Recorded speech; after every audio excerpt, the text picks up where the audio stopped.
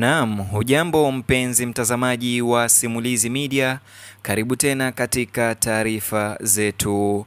Raila Odinga ameweza kutoa amri kubwa kwa serikali ya Ruto, akiweza kuitaka serikali hiyo kuweza kumwachilia huru mbunge wa Azimio John Waluke aliyeweza kuhukumiwa kifungo cha miaka 67 gerezani. Akizungumza akiwa katika kaunti ya Kakamega, kiongozi huyo wa Azimio Raila Odinga aliweza kufunguka ya kuwa ijapokuwa mbunge huyo wa Azimio John Waluke aliweza kutenda na kupatikana na makosa ya uhalifu, mahakama au serikali ya Kenya iliweza kumhukumu kwa njia ya dhuluma. Na hivyo basi Raila Odinga ameweza kutaka serikali iweze kumwachilia mbunge huyo John Waluke kwa njia ya bondi na iweze kutupilia mbali kesi yake. Kinara huyo wa ODM Raila Odinga aliweza kusisitiza ya kuwa faini aliyoweza kupigwa mbunge huyo wa Azimio ni pesa zilizoweza kushinda pesa ambazo alidaiwa ameweza kuiba. Raila aliongezea na kusema ya kuwa kuna kesi mbaya zaidi ya hizi kama vile ya Rigathi Gachagua, Mithika Linturi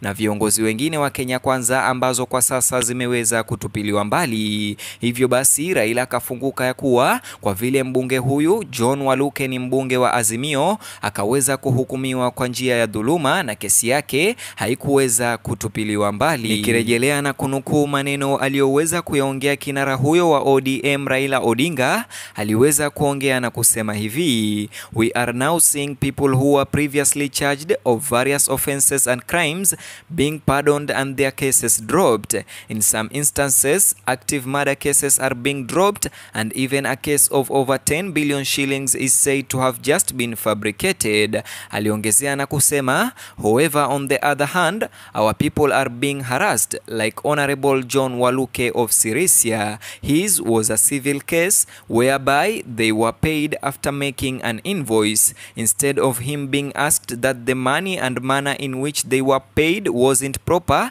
so they may refund it, he was put behind bars and slapped with a sentence of 67 years. Then you can imagine he's someone of 60 years and you are giving him a sentences of 67 years.